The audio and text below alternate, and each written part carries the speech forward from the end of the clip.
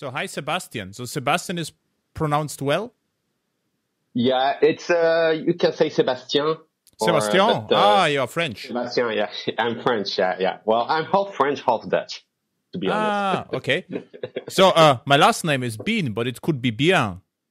Bien, exactly. So yeah. Everyone is nice to me in France. I was once at the airport, and they saw my last name. Say, hey, your name is Bien.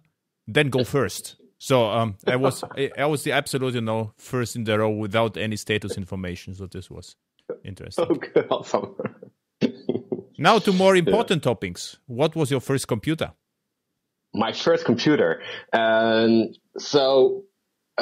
first computer I used, it was not my computer, but it was the first computer I used was a Thomson M05. So I don't know if you know that. It's a French computer that were used in schools. Wow, never heard about this. Thomson, you said? Thomson M05. If you Google that, you will see it's more or less, it looks like a bit Spectrum ZX. It was a really simple computer, but it was meant for schools mainly. And I was really lucky. My father was a teacher, and in the 80s, so it was in 85 or 86, something like that. The French government decided that every school should have computers. And it was a great plan. And my father was really motivated about that. He didn't knew anything about computers, but he knew it was important. So he brought a computer from school at home. Mm-hmm. And he told me, Sebastian, do you want to help me set up the computer? And I said, sure. And so he turned on that computer, and what appeared was a basic command line. And he gave me a little leaflet with a lot of basic commands. And I just started typing randomly commands. And my first command was, of course, print my first name. And I was really impressed. But how you knew that the print was the right one? Oh, yeah. Because my father, before that, he had a 1 week training a bit. And he learned about some of these basic commands. And he told me the first command, to print out your name, you can use the command print. And then the second one that he showed me was a command called box F with a lot of numbers parameters. And that was to just create a filled box with a color. And when I typed that command, then I really realized something. It was amazing. I could make yellow boxes, green boxes. And for me, I didn't knew exactly what I was typing. I didn't understood all these parameters. But one thing I was really understanding. I was already a big fan of video games. And for me, it was pure magic what was happening with the video games. But suddenly I realized that I could also make games because I could teach the computer what to do. And for me, that was really, we call that the mindstorm, is when you realize that you can teach a computer. So that was my really first experience with a computer and programming.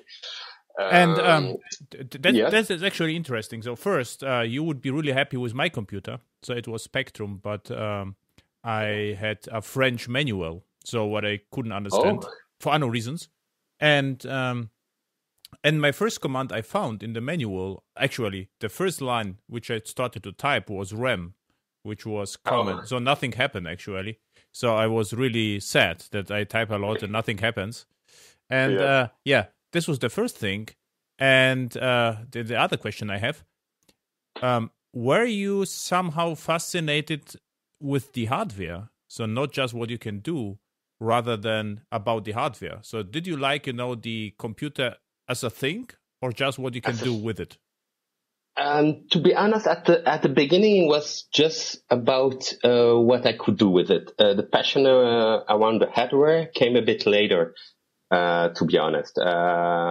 For me, it was the other way around. So at the beginning, I was really fascinated by the quality of the hardware. It was like, like a foreign thing. It's like what I can do with it. So it's really nice. I would really like to use it, but but how? This was okay. Yeah. Yeah. Okay. And another question I have. So you started with the Box F. Have you played games on the machine before, or was it your first encounter with your computer? Oh, it was my first encounter with the computer. I really started discovering a computer by programming. This is remarkable. Yeah. This is really cool. Yeah. And but quite fast after Basic, my father showed me another language, which was called Logo. Oh, Logo is great. But what you did with Basic? Just boxes or something more, usable? Yeah. To be honest, from what I remember, it was boxes, playing with a bit with the goto command to go back and do boxes again, But to be honest, it was a bit random typing. I didn't master English. Mm-hmm. I was 8, so for me it was, and it was more really discovering. Though no, it's I really learned programming right after with Logo, because I could type in French. I could type French commands. Logo in French? So for me, it was like how was it? FD was forward, I think. No, forward was FD. It's still FD because I'm still programming in Logo in my spare time. But Logo was not French, right? Was it a French command? No. It was translated to French. Okay. Translated. Okay. Especially for this government plan for the schools, because they decided that kids should learn to code, which is awesome if you think about it in the year 80s. Mm-hmm. And so they created a French version of Logo. Mm-hmm. So it was, I could type avancé, that means forward. I could, it was for turn left, it was tourner gauche. And the repeat was répète. Okay, but there were the commands, as you're saying, but my Logo, what I remember, they were abbreviations, were 2 letters always. Yeah, well, both were possible in my Logo. I could type the abbreviation or the full verb. Like for forward in French is avancer. I could type avancer, mm-hmm. or I could just type AV. That would work as well. So I could, yeah. And in my Logo was FW or FD or something, right? Yeah, it's probably FD, of FW. Yeah, FD, I think so. Yeah, FD and rotate was RT. Okay. And RT, yeah. So what you did was Logo.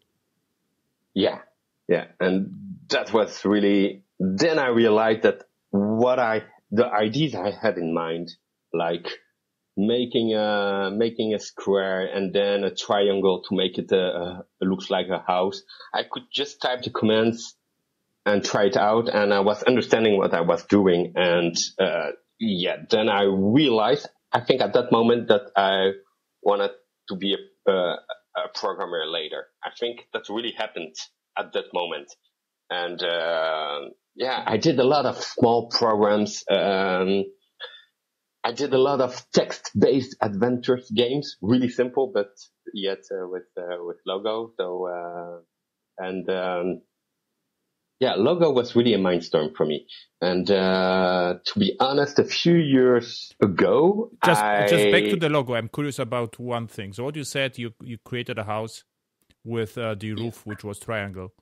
Have you already got the idea to have a function or method to rename, the triangle to roof and reuse it? Yeah, actually, yes. You in Logo, you have that concept of functions that are called procedures, I think. Mm-hmm.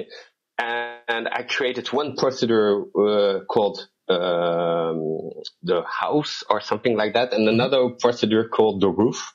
Mm-hmm. And I was calling these procedures in another procedure that created the house. So I really started to get the concept of using functions. Yeah, yes. Because I had similar experience with you, but not with Logo, rather than with Basic. And at the beginning, then it was a little bit boring because, there was no time savings. You had to write everything exactly down. But with the function, I got the idea you could actually write something once and then just reuse it. And then I got excited because I say, okay, the idea is you can compose things. You can just, if you are, let's say, you have some time, you can create things, and then you can just reuse them later. And this is how I really like the idea of programming. Yeah, me too. And the other thing with function is when I learned that I could pass a parameter. So like for a square, I realized that I could pass the length of the square. And then using the same function, I could do squares of any size I wanted. And that is also when I started to make loop functions to create squares that goes bigger and bigger.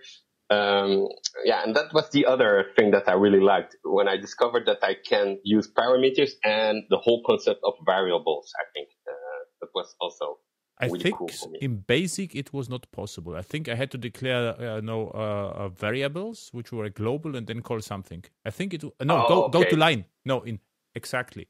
In BASIC, I think there were no procedures, at least not in my BASIC. You only had to go to line, and you could reuse something with go sub. So you have like line 10,000. So you can go sub and then we'll jump back. This was the concept of reuse. Okay, yeah. Yeah, exactly. So Logo was actually more advanced than BASIC.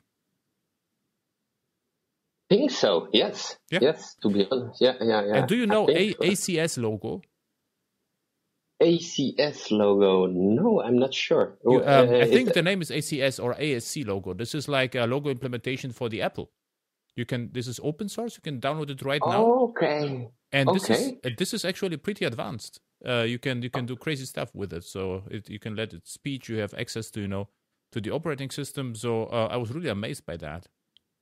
Okay, what I'm using, I'm on Linux on Fedora, and there is a UBC logo, I think, from the Berkeley University, and it's also a logo implementation, and I think it's fully implemented, and it works pretty nice. I launched it from the console, and very cool. And you can and you can invoke a system. You can invoke something from operating system as well, or is fully emulated.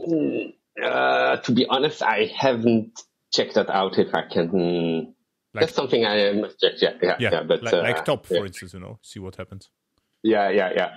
But logo, what I do, sometimes I show logo at conferences talk, and what I do, I found an emulator of this first computer that I mentioned, the M05. There's a French guy that created an emulator for it, and so I can also load the logo inside that. And when I do my live coding demos, I do it using the emulator. And that's pretty cool. So because it even emulates the old sounds of the keystrokes when you press a key. I really like that. Therefore, I get sometimes asked at conferences whether I also need sound, and I say never. And this is because of you, because you bring the emulators, and the poor technical guys have to provide you sound environment as well. Yeah, exactly. Well, it's getting easier now with HDMI. Often the sound is included, but but the only moment I always get the question. I always get the question whether I also need sound. That's true. Yeah. Always. I always get the question as well. Yeah. Perfect. So now, after logo, what do you do? After logo. So after that, I got my real first computer, home computer. So that was an Amstrad PC 1512. So it was a PC. I remember no hard disk, just one floppy disk driver and CGA.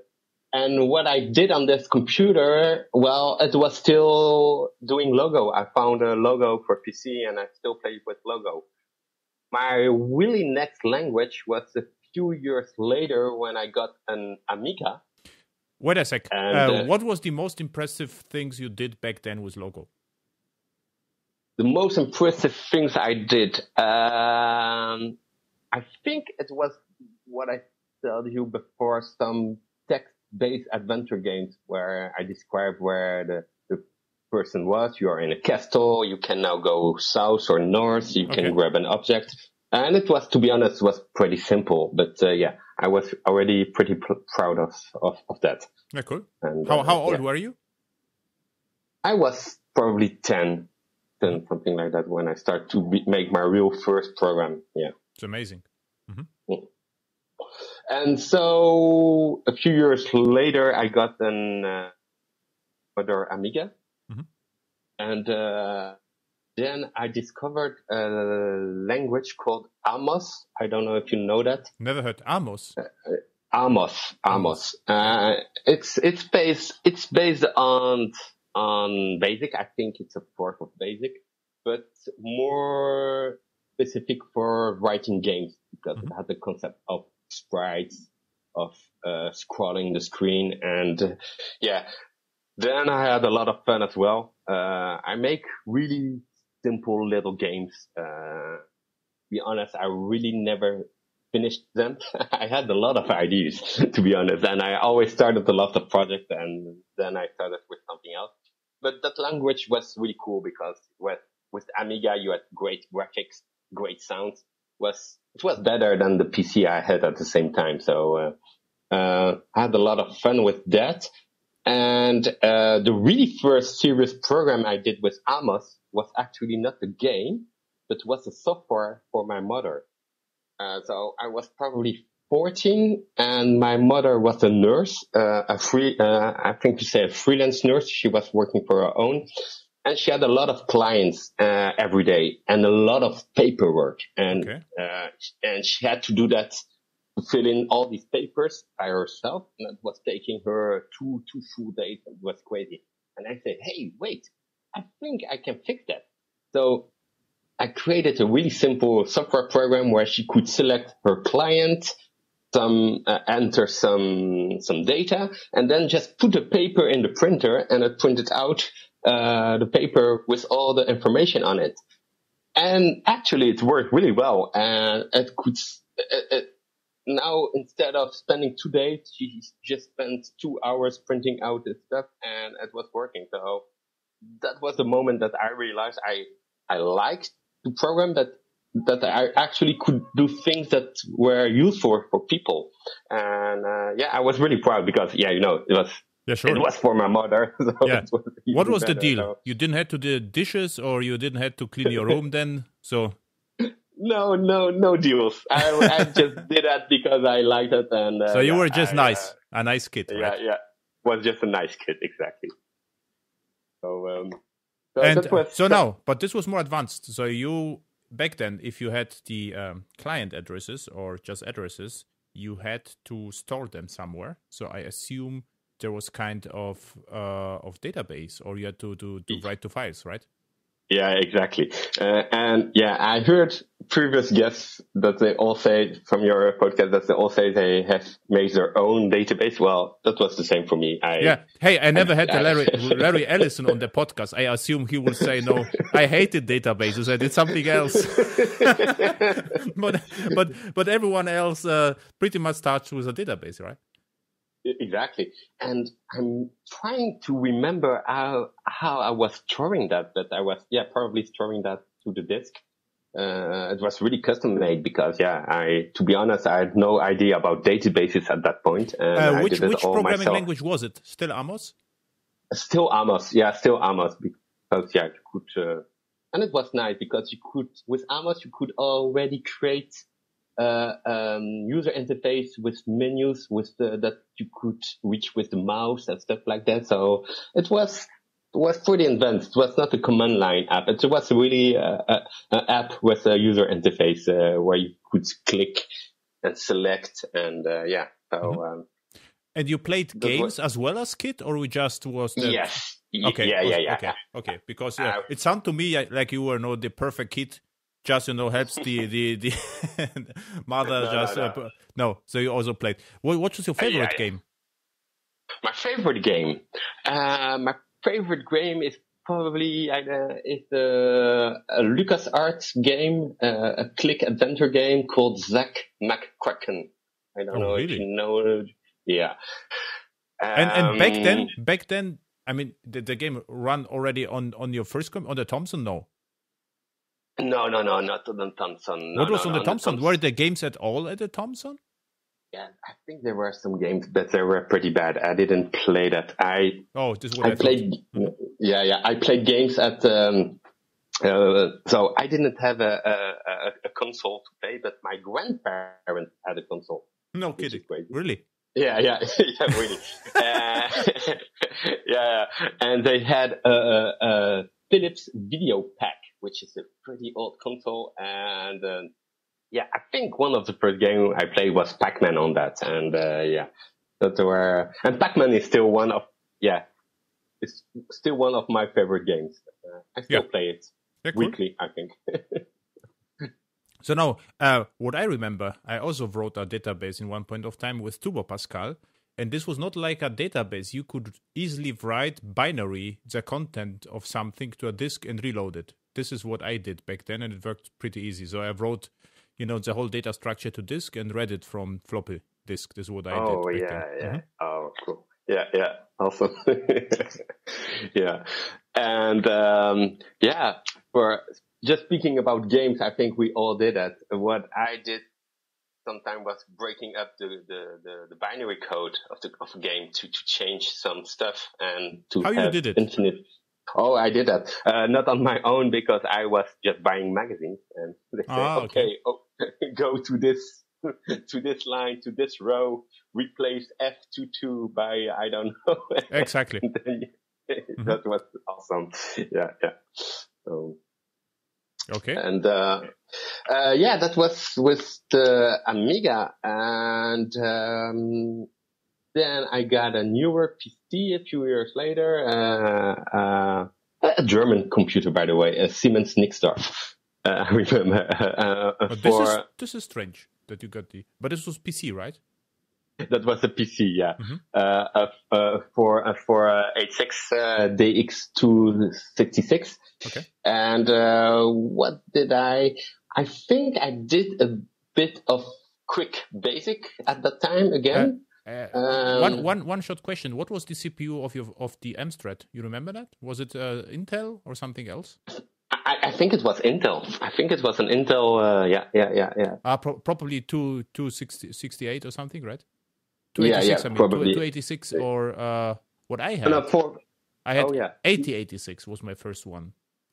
8086. Yeah, it could be something like this. So it was the before. I think it was the first, and then the next one was 286, 386, then the 4, and the X was like a little bit faster, and then the Pentium came out, right? Yeah, the Pentium came out. Yeah, exactly. I did a bit of quick basic. I also used another software to do some 3D ray tracing. So it was called POV, point of view, I think. And it was a language where you can describe your 3D cube, for instance, and you decided where the light was coming from. And it was all scripted. And then you had to render it, and it was rendering the whole night. And in the morning you arrived and you had a nice 3D cube with the lightning, with the texture on it, and I played a bit with that, but it was taking too much time to render, so I got quickly bored about that. Probably this was the predecessor of Blender, right? Exactly. But I really liked the fact that it was you had to script it. I think there was some user interface later for that, but I really liked just opening a text file and entering your comments there and let it render. Cool. Yeah. So and then, what was the most impressive thing you did with QBasic? With QBasic, well, I'm not sure it was that impressive, but I remember it was at school when I was maybe now 15, I was probably 15. We had it was not in math class, but something like engineer class. They did it. And with a friend, we did a whole software that will, where you could enter all your marks for each class you had. And it will calculate for you, your, how you call that? Average. Your average, exactly. Mm-hmm. And take into account, each class, has a different weight and stuff like that. and we did that together, and it was working really well. And the teacher was impressed, and I think that's the only memory I have about a quick basic program I did. But I still remember it, so it was pretty important for me, I think. Yeah, cool. So you became better at school with the program, I guess, right? Yeah. Cool. Exactly. So what was the next language? So the next language, then let me think. I think I programmed a bit on my calculator. I had a Texas Instruments TI-99. I think it was Pascal on this calculator, to be honest. And there I wrote some games, but to be honest, I had a book with just code listing and that I was retyping. And I had some cool games on my calculator that I could play during the class. But the calculator could store the programs already? Yeah, the calculator could store, and I had a pretty big screen. So I remember the game I was playing was it's a ballistic game where you have two cannons, and you have a mountain in the middle, and you have to orient cannon right and the power right. And you had to hit the other cannon. And that was a game that we could play with another friend. So we were playing that during boring classes. You had in France something like a boring class? Yeah. Believe me, something. But yeah. Okay, so cool. Next, so TI. Interesting. And how old were you already? 16? Yeah, 16. I was 16. Yeah. And after that, to be honest, I did it a bit. Some years I did anything around coding. I was a teenager playing guitar, hanging out with friends. And which songs? What do you practice? I practiced guitar when I was 16, but before that I played clarinet, classic clarinet for 15 years. I was playing the guitar. I was a real grunge. I was a Nirvana fan, a real fan. I'm still a fan, to be honest. Smells like Teen Spirit. Exactly. And we had a band. We were playing and having a lot of fun. And you had fans? Yeah, some fans. We were not that famous, but yeah, I was living on the countryside in a small village, so yeah, cool. Yeah, and after high school, I started the university, not in IT, to be honest, because I was not good enough in math and in science, and it's really hard in French. So I studied. You know why? Economics. You know why? I think this comes from the canon on your calculator, you know? Yeah, I didn't. You should focus on the numbers, not on the cannons. This was the focus was not right. Exactly. And so I studied economics, and I even have a master in economics. Cool. And during my year of economics, there was a new engineer school that opened in the city next to me, and they decided to also take people that had no science background. Mm-hmm. And I said, that's the opportunity for me to do what I really want to do. So I could join this engineer school, mm-hmm. and there I started to learn Java. Mm-hmm. I did Java in this school. And that's how I started programming in Java. Which version of Java was it? You remember that? I don't know. It was in 2002. So maybe 1.1 or 1.2, something like that. 1.2 or 1.3, because 1.3, maybe 1.3. Yeah. Okay, and you liked Java immediately, or it was somehow suspect for you? No, I like it. It was pretty clear for me how it worked, and you got the idea of the Java virtual machine from the beginning, or was it strange that you have to run your programs with Java something? No, it was pretty clear, but because our teachers explained it really clearly to us, and we had really good teachers.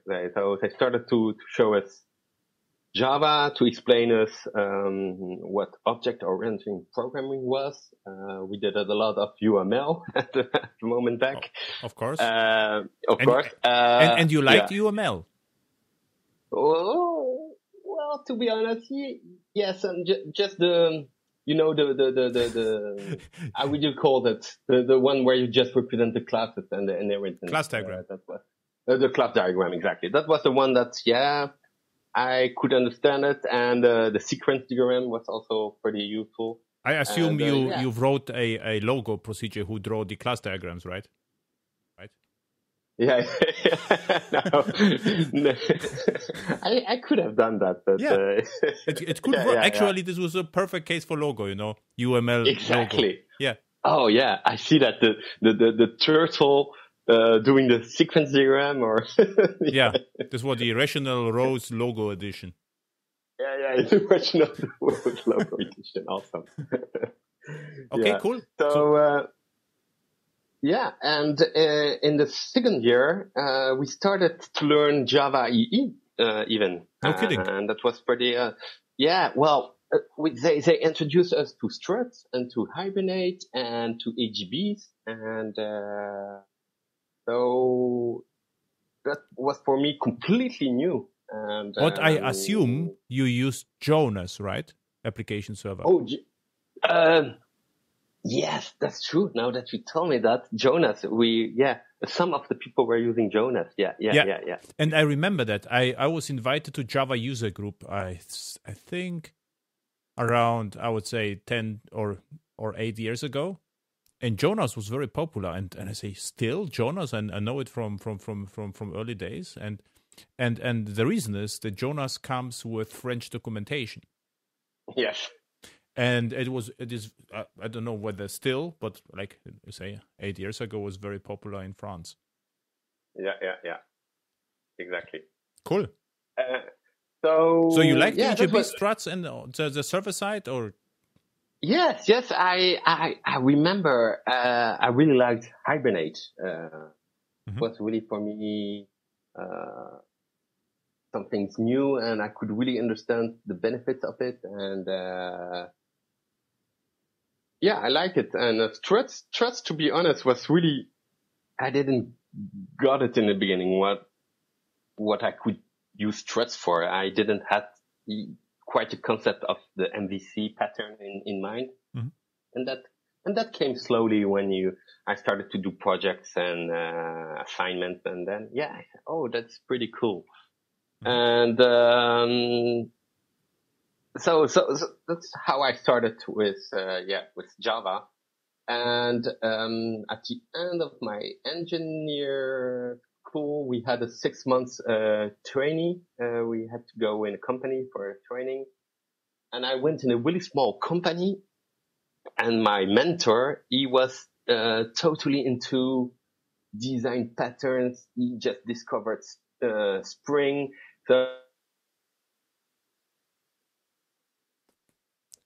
Back in 2004, and say it again. So your mentor. I just lost you for 10 seconds. So your mentor, like Spring and design patterns. You say in 2004, right? Yeah, design patterns, and he was also with this framework Tapestry. You remember that? Mm-hmm. Yes. So he was really into Tapestry, Hibernate, and Spring. So I learned a lot from that as well at that moment. I discovered a lot of things. And after that, the week I finished my engineering school, the week after, I was hired in a small company in the Netherlands. I moved back to the Netherlands. Okay. And I worked there for a small IT shop. I stayed there for 7 years, and I did a lot of SAGG developer. Yeah, it was I work mainly for insurances and banks. So I did a lot of projects, to be honest, a lot of interesting project for me, was learning. And, yeah, I remember my first assignment was for a big Dutch bank. And it was, and we did a whole project using struts. I did a lot of JetSpeed. I don't know if you remember the Portal framework. JetSpeed was a turbine, and this was the Apache Portal, and this was the same like the IBM Portal. Exactly, and that was really hype during this time. So I did a lot of projects around that as well.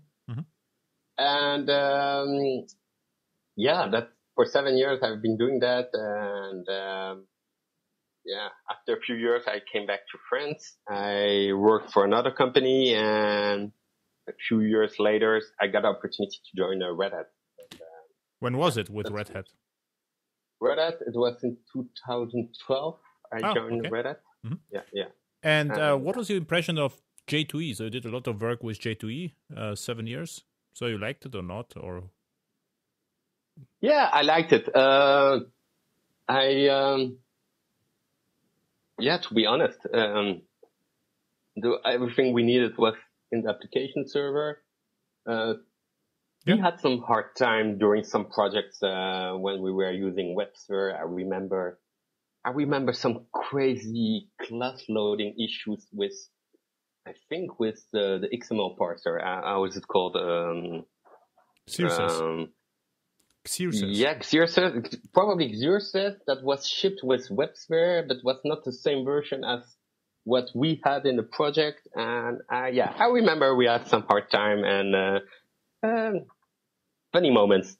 It was also the moment that we discovered Maven, that we refactor our whole project to Maven, and that was quite a big thing to have your dependencies somewhere else and don't have to worry to have them somewhere on your disk. Or that was I remember this moment, and yeah, I was really happy with the Java EE, and to be honest, I'm still happy with Java EE.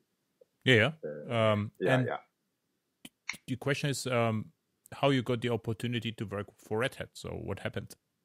Yeah, what happened? So, at the when I was still in the Netherlands, even if I was doing Java EE at work, in my free time, I was also really involved in the Groovy and Grails community. You know the Grails? Yeah, Grails.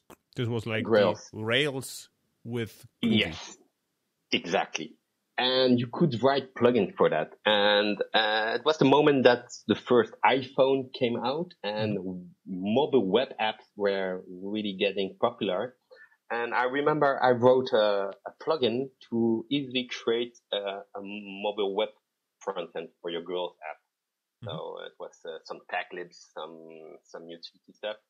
And that plugin got pretty popular, and that's where I also started to do public speaking about it.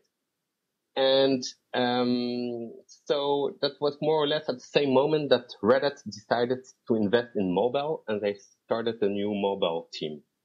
And there were an opening there. And so I got hired at Red Hat to work on the mobile team. And so was it this Arrow? Is it Arrow Gears? Arrow Gear, exactly. Then you know the Matthias Wessendorf probably, right? Oh, Matthias is a really good friend of me. Yeah, hey, cool. So greetings to him. Yeah. So I also know him for a long time because we met a lot at various conferences. Yes. No, it's I met him first when joining this team, and yeah. And now it became a really close friend. So. Yeah, and Matthias really likes JSF and Java Server Faces. Exactly. yeah. I'm just kidding. Probably no more, but whenever I see him, it's like, what's about Java server faces? Server faces, yeah. No, exactly. He's one of the guy that like that. Yeah. I'm joking. No, I have to say, I also like this because if you are still pragmatic, JSF are really great. The problem where they were completely misused in 70% of our projects, and this was the problem. But but still, it's a nice topic to have lots of fun with, So yes. And so with in this team, I worked a lot with Matthias. We worked on the unified push server, which was server component to send push notifications to mobile phones. And we abstracted that no matter if it's an Android, an iOS, a Windows phone, we were a central point where we unify that messages. And so someone that was building his app, he could just send one unified push message to our server, and we will take care of sending that to the different platforms for Android and etc. So that was the project, the main project on which we worked on, and that was that's really great for me. I really discovered also the working in an open source team, and I really like that. And so I worked on that team for a few years, and then a new project appeared at Red Hat called Keycloak, and I really liked that. Why? And this is complete different category of project. So why you like that? I like that because it was solving an issue that we all have, we as developers, and especially middleware developers. We don't like to write security stuff. Yeah. We do it because we have to do it at one moment of the project because it's critical, but we don't like to do it. And if someone else can do it, can take care of that for you, well, why not? And it was. And then you decided, because no one likes that, so I will do it full time, right? Exactly. No, because exactly, but that's true. Because I'm a public speaker. I do that because I share my knowledge and I like to solve issues for people and learn some new stuff. And I thought, well, that project is great. And if I can join that team and spread the knowledge and solve that issue for all the developers, it's a challenge for me. I really want to do that. So there was an opening again in that team, and I joined the Keycloak team, and that was 3 years ago now, I think. And to be honest, I don't regret it at all. It's such an amazing project, and the community is huge around it. And I can see, even if security sounds like a boring subject, when at the conference you say, okay, I'm going to solve your issue. You don't like security. You do it at the end of your project, and you always implement it in a bad way. Okay, listen to me. I have something really nice. There's almost nothing to do. You just have to unzip the Keycloak server, configure it. You have to configure your app a bit to just tell them how to discuss with the Keycloak server, and you're done. Your whole user management, authentication flows is handled for you using the best practices and relying on well-known protocols. It's not a homemade solution. So it sounds almost like a religion, So if you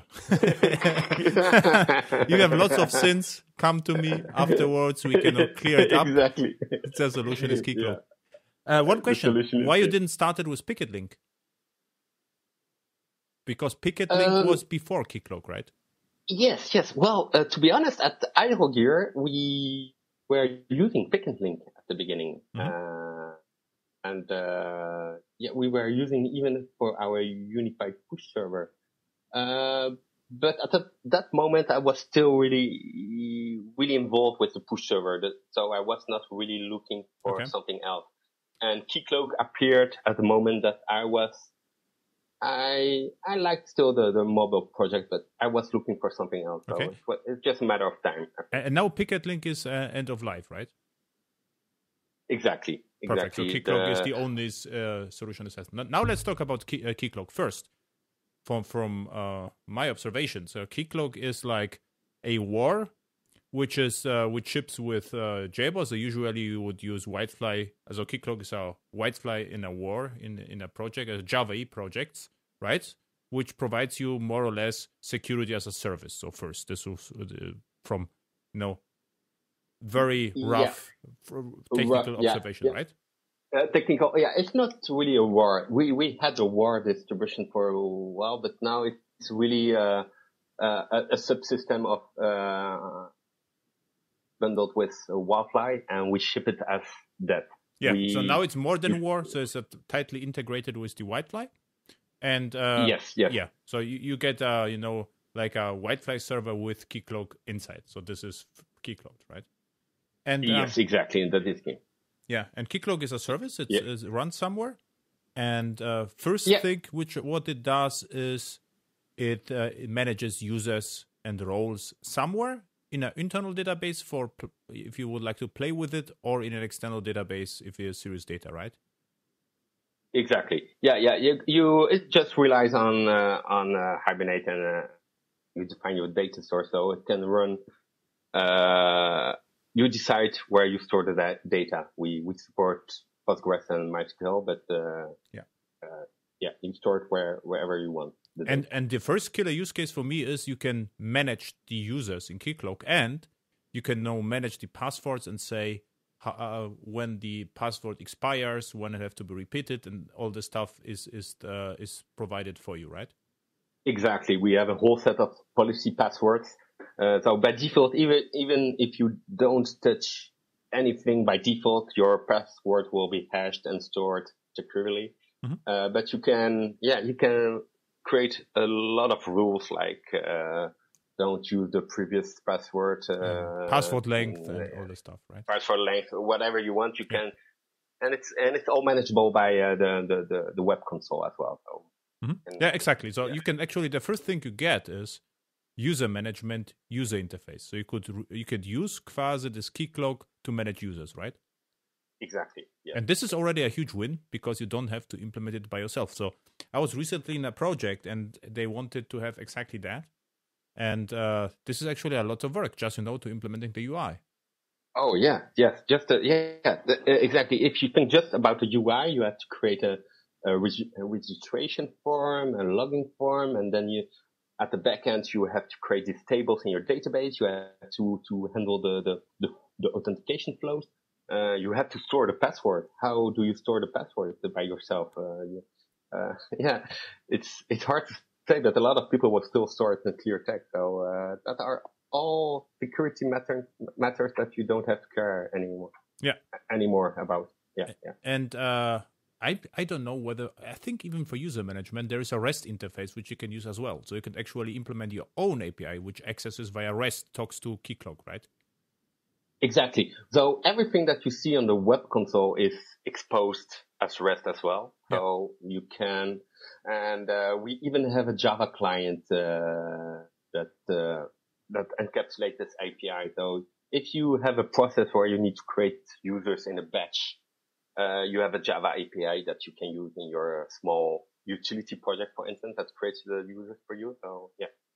So you could use the JAX-OS client to talk directly to you, which is a little bit cumbersome, or not cumbersome. You have to implement it by yourself, or you can use ready-to-use Java client, which is not a user interface, rather than an API, which you can use to talk to Keycloak. Exactly. And they will use the REST behind the scenes, so HTTP and... behind the scenes, it just uses the REST API, exactly, yeah. Yeah, very cool. So the user, this was the first killer use case, what I explained, if I would like, to use Keycloak, or when we find where the Keycloak is useful. And then, so we have the users. And the Keycloak started, I think, with the use case of the realms. So if you have an application server, the application server manages the groups and roles internally. But most of the application servers allows you to swap the security realm. And what you could do, you could install on the application server kind of proxy realm, which talks remotely to Keycloak. And then for you, it seems like all the roles and users are managed by your application server or stored on your application server, but actually everything happens on Keycloak, right? Exactly. So if we take the Java EE or the Wildfly adapter, so we call it an adapter, you install that on your application server, and then in your web.xml, where you just keep doing the same thing as you did before, defining your security constraints, etc. The only thing you change is the login method tag. And there, usually it's basic or I don't know. And here you specify Keycloak, and that's all you have to do.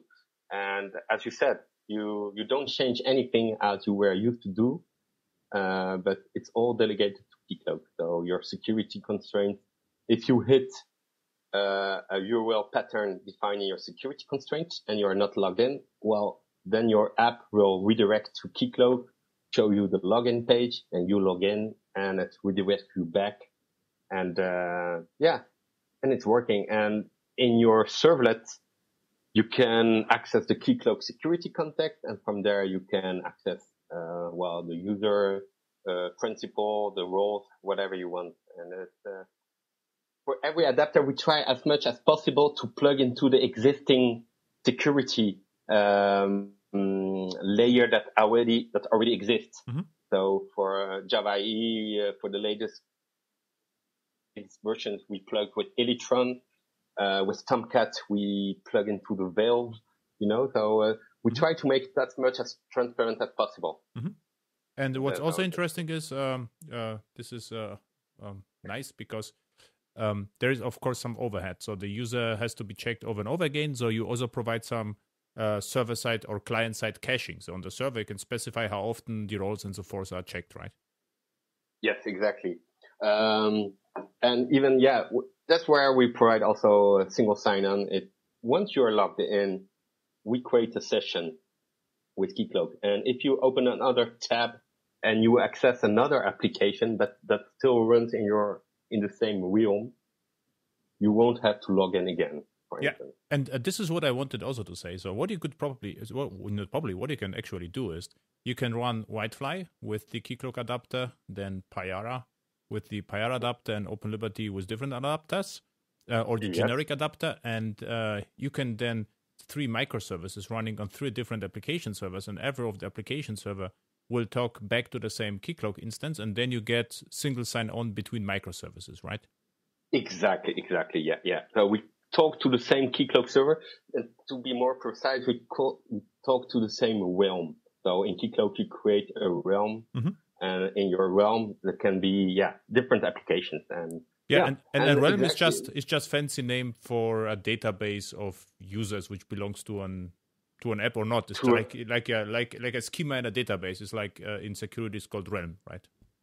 Yeah. Exactly. It's just a fancy name. Yeah.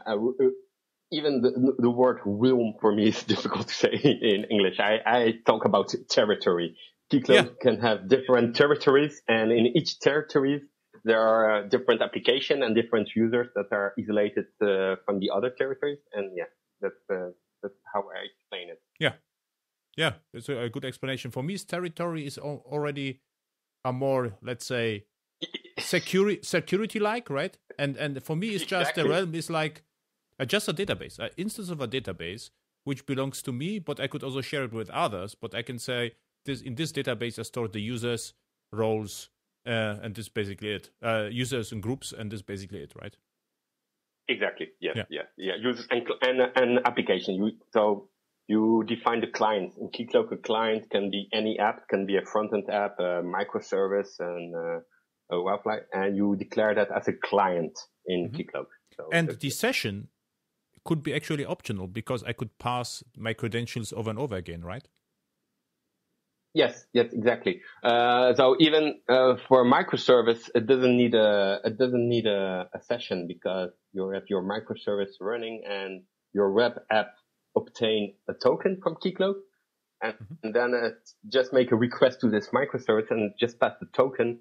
And this microservice can, we said it offline, it can verify the token to check if it's but authenticated.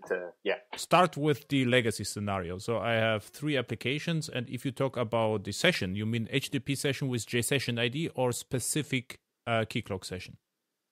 The J session ID. Yeah. Yeah. So I could pass the J session ID to Keycloak, and then I'm known to everyone who knows the J session ID. This will be the first simplistic case, right? Yes. And how it's called in Keycloak? This is called like HTTP session, or what? What is the name in Keycloak in the configuration? Do you remember that? I don't know if we have a specific name for that. To be honest. Yeah. So I call it legacy approach. So now this is useful, for instance, for Matthias Wessendorf, right? If he would like to go with JSF, they are stateful. So they will create a J session ID, and the session ID would be passed to the backend, and then in the backend we have the Keycloak knows that it comes from us, right? Yes. And the modern apps or batch apps or microservice or headless apps don't have such a concept as an HTTP session. So we have no problem right now. So we have different possibilities. And I think the first one would be OAuth with the OID, right? This is called OCID or how it's called? I forgot. And it's OpenID Connect, OIDC. OIDC, exactly. So and this OIDC means this would be like instead of J session, we use another session, and the session is called OIDC, and we pass the OIDC token back and forth, right? Exactly. OIDC is just on top on OAuth 2, and it brings the concept of identity, and basically it gives you tokens, JWT tokens, so JWT tokens. But JWT are optional. I could go with OIDC all the time, right? So and JSON Web Token is just a different, I would say, a level on top of that, right? Yeah. OIDC is the protocol, and JSON Web Token is the payload. Yeah, it's the payload. Yeah, exactly. So, and you have, from the technical point of view, just to understanding. So we have the legacy, and we have the realms on the application servers. In the legacy mode, there was no additional configuration needed because you just told the application server use the Keycloak realm, and the application server was in charge of decoding, encoding, or whatever. In the OIDC case, I think we will have to install a servlet filter, container request filter, or another filter, right? So we have to do something. No, the adapter will take care of that. It works with if you install the Wildfire adapter, it works fine with the OIDC flow as well. Okay. Yeah. You don't have to do anything. You even get your token injected. You can inject your token in your servlet and access it, and there's nothing else to do. Okay, but what I remember in Keycloak, there were two possibilities. First was like to install the proxy realm, and this was it, and everything else happened on an application server. And the second possibility is to technically install servlet filters or servlet filters basically, which took over the authentication and authorization. Yeah. So we have a servlet filters for the. Say it again. You have servlet filters for what? For which we don't have an adapter with logic. You had servlet filters for what? Yeah. For application servers for which we don't provide an adapter because we have a specific Wildfly adapter or JBoss EAP adapter. Mm-hmm. But for WebSphere, we don't have an adapter. Mm-hmm. It's called a servlet filter. Yeah. But to be honest, what we try to push forward now is we have another component that is called the Keycloak gateway, mm-hmm. which is a small sidecar proxy that you can put in front of your app. And so it could be a WebSphere app, it could be a COBOL mm-hmm. or a PHP app. Doesn't matter. It's following the sidecar pattern, and you put that in front of your app, and it will take care also of redirecting you to the login page, putting useful information in the headers of the request for the app.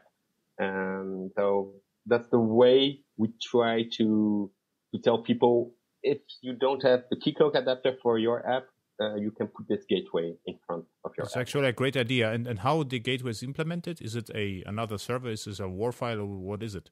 It's a Go app. Ah, okay. I thought about it. Yeah. Okay. Yeah, it's pretty nice. It was contributed by the community, and we took the project over last year. Mm-hmm. And it's a Go app, so it's really small, low memory usage. And yeah. But then, let's say on OpenShift, this Go app would be like, it would be started before the wait a second, before the service, right? So the Go app would be the service, and then would yes, and then would delegate the calls to the actual application server, I think. Yeah. The proxy must be the facing app, and your actual service or app must be hidden from the outside, because cool. And this is called Keycloak Gateway. Gateway, yes. Already available? Already available, yes. Exactly. Cool. Yeah. Didn't know about that. So this is the reason why I do podcasts. You learned a lot. Exactly. Yeah. And no, we have to promote it a bit more, but yeah. Cool. So what it means is basically what technically happens. The server will have to intercept the requests, because it has to know, the user is not authenticated. Then what will happen? I think 401 some HTTP status code is thrown as, I think, 401. And then a redirect happens to the login, comes back with a token, and then you are ready to go. So this is somehow complex flows, and there are different flows in OAuth 2. So you have to decide which one, and this configuration can be complex. Yes, but to be honest, you can, even if you don't know about these flows, it's hidden for you for Keycloak. So basically, the main use case is you have a web app. And there you use the Keycloak JavaScript library, and you say, just when I start my app, check if I'm authenticated or not. If I'm not, initiate the redirect flow. And by default, it will use the authorization OAuth2 flow, but you don't really have to care about that. And as a result, you just receive these tokens, and then from your web app, you make an HTTP request to your microservice. You just have to make sure to put the token in the header of your request, and that's it. And on the other side, for instance, your microservice, he captures your request and he checks for the header. He say, hey, there's an authorization bearer token. Let me validate that, and the adapter does that for you. And if it works, your request goes on. Otherwise, it returns a 401 or a 403 if you're authenticated, but you don't have the roles, for instance. Yeah, exactly. This 401 thing, it means you are not authenticated, so the flow happens, and 403 means you are not authorized, right? Exactly. Yeah, perfect. So, and you're right. So I did it exactly. So I used the JavaScript library, and I think the method was called login. And then you get redirected automatically. And if it happens, you get back the context with the token. You can send the token to the server. And the server, you have the adapter, and this is basically it. But I was not happy because I don't know whether you follow my things, and I don't like the dependency on vendors. I say, okay, the Keycloak is a standard. So what should work actually is we just use microprofile JSON Web Token with Keycloak.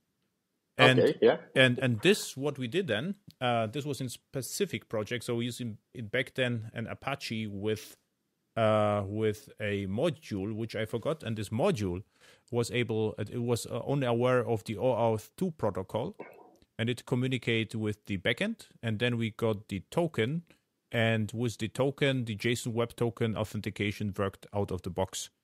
And therefore, I think I like the gateway thing, because the gateway is actually would play the role of the Apache module. So the gateway would communicate and make the redirection, and then I don't need anything in the client, because I only have to send the bearer token in the form of JSON Web Token back to the server. Yes, exactly.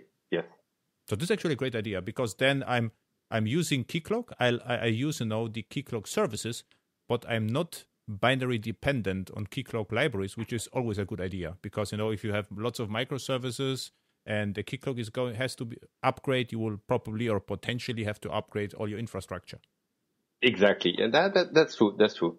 And the other way of not being dependent of any Keycloak vendor library is, and that is what we are trying to move to, is to you could rely on generic OIDC libraries as well. Keycloak is OIDC compliant, so that means that you could take any OIDC library for any technology and put that in your app, and it should work well as well. With your, it worked in another project. I can confirm that it also worked. And the proof is with microprofile the JOT extension. It works great with Keycloak. I showed that in application. Even I use it in Quarkus. In Quarkus, you have also the JOT extension for microprofile, and I show how Keycloak can work with that. You saw a tool I wrote, Jotanizer. You saw that?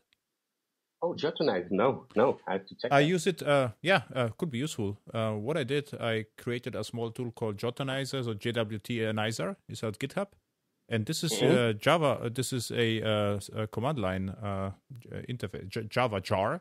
And what it does, it generates for you the private and public key, and from a JSON file, it picks the roles and whatever payload you have, and creates the JSON web token, and also creates a micro profile config, so you can copy and paste it to your server. And I use it for testing.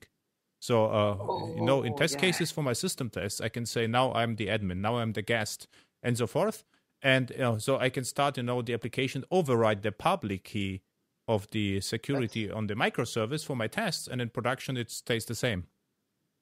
Oh yeah, but isn't that used to test in Quarkus for the JOT extension? Isn't that used? Maybe they use your. Could be. Maybe I'm not aware of it. I'm wondering because. What I did, I recorded a screencast where I did it with Quarkus, and maybe they used the extension just to test it. But it's not even extension. What I created is a standalone command line interface where you can use whatever server you need. And I use it in projects a lot because I get the question constantly, we have how to test it. And we need the user, and we need different roles. And we have to specify the roles in the system tests.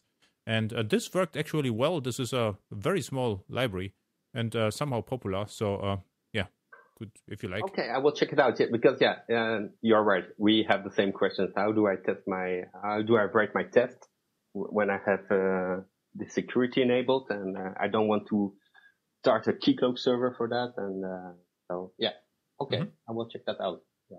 So really nice. So exactly. So the future of Keycloak would be you get interesting services without being dependent on the binaries, which is a really good idea it's just reasonable. You can call it cloud native or microservice. I would say it's just reasonable. Okay. Yes. Now we have JSON Web Token OAuth 2, and the question is, can we talk about the flows? So there are 3 flows. Do you remember them? Yeah, there's a authorization flow, the implicit flow, and the hybrid flow. Yeah. Can we just briefly talk about them? So the authorization flow, what happens briefly? So when you need it, and what is it? The authorization flow is when you will authenticate. There's an extra step in the authentication flow. Is that the first time that you want to log in, the server sends you back an authorization code that is an opaque code, which really is a short lifespan. And I'm just simplifying that, but the client has to confirm that authentication using that code.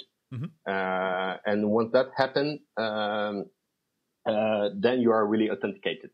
So that's defined by OAuth 2. It's the more secure way to authenticate. The implicit flow, you skip the authorization part, the authorization code part, if I remember correctly. And so you have less back and forth during the authentication flow. And the hybrid flow, to be honest, I forgot a bit about that. That's a problem working with Keycloak. It's all abstracted for you, and if you don't pay attention to it, you forget it yourself. So to be honest, the hybrid flow. Exactly what happens with me if I with the Java E stuff. You don't have to deal, with threads and synchronize and all that stuff, and sometimes I forget, so I have to relearn. So okay, let's hack something crazy, to stay fit. Exactly.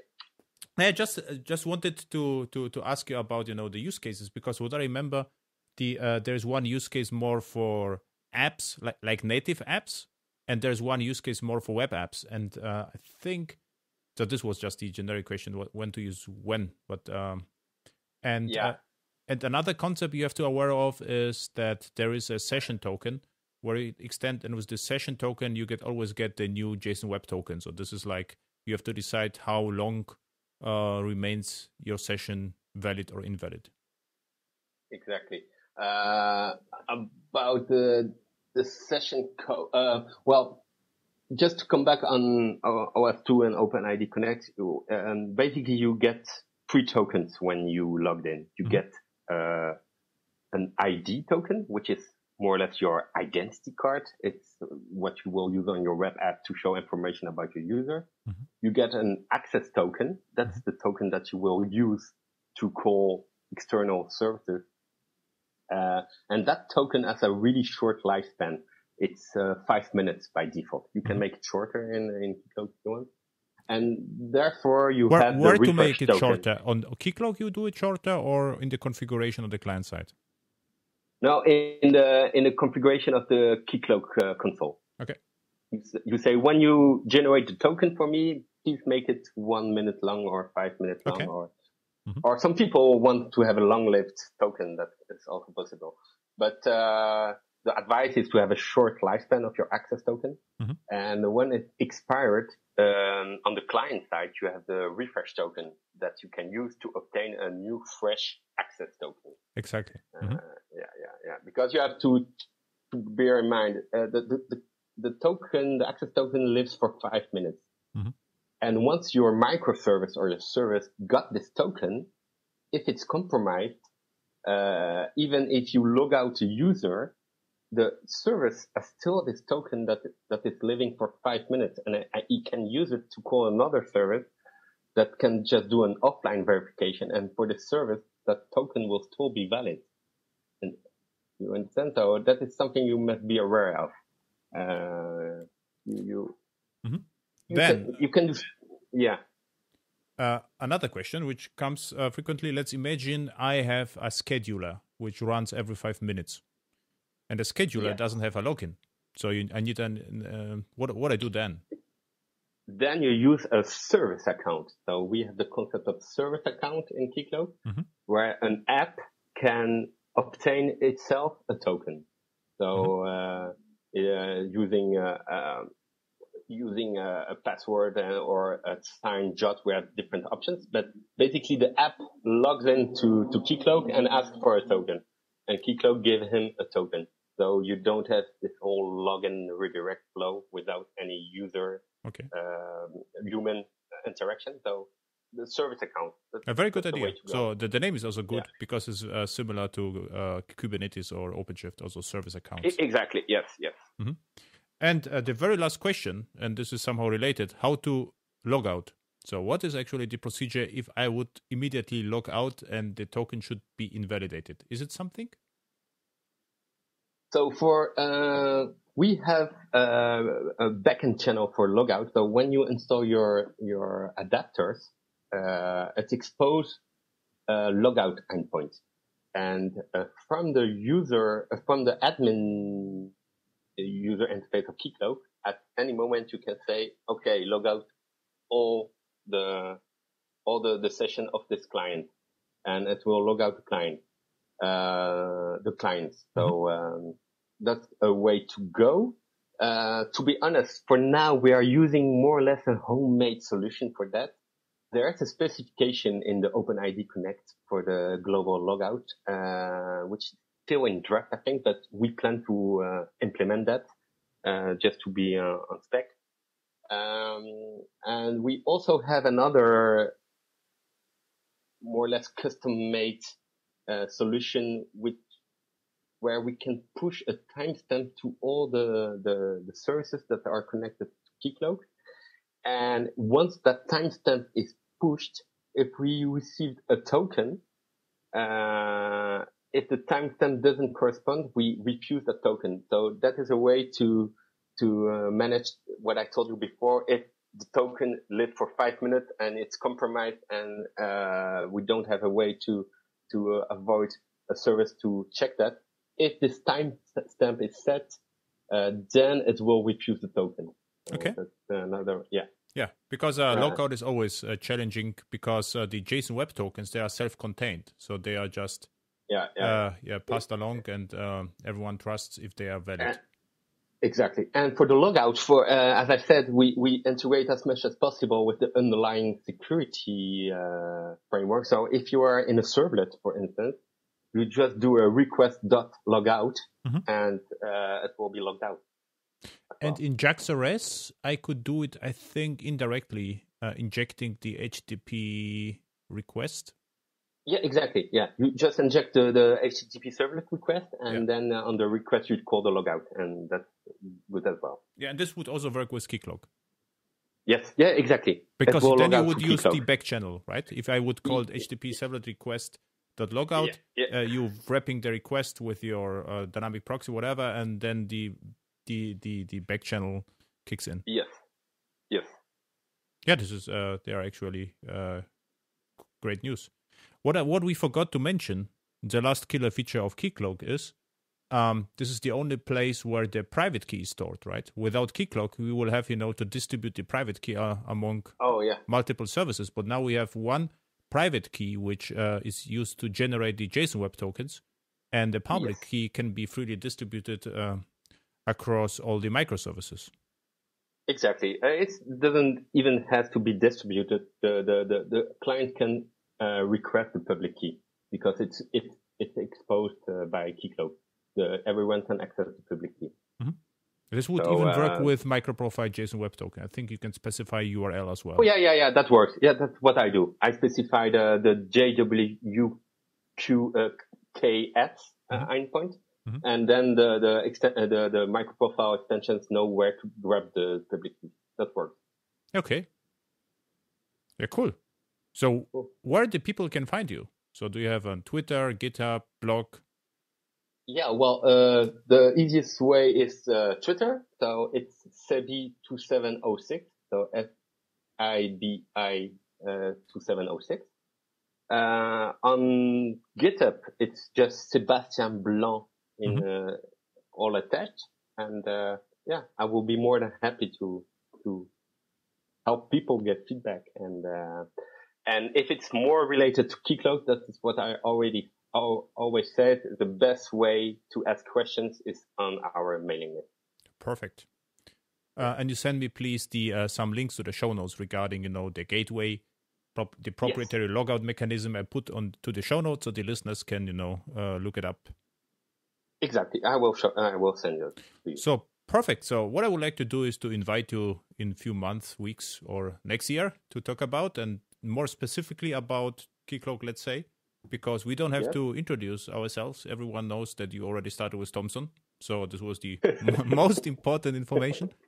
So thank you a lot. Yeah, thank you a lot, Adam. It was a pleasure.